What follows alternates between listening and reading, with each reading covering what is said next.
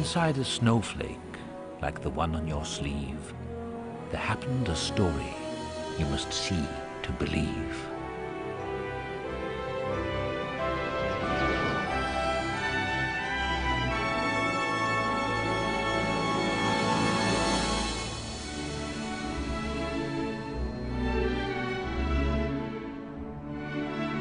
Way up in the mountains, in the high range of Pontoos, lay the small town of Whoville, the home of the Whos.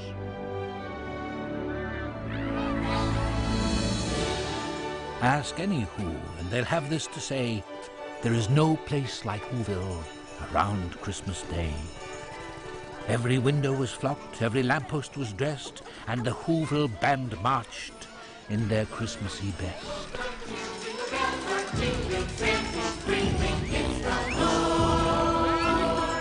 Very good.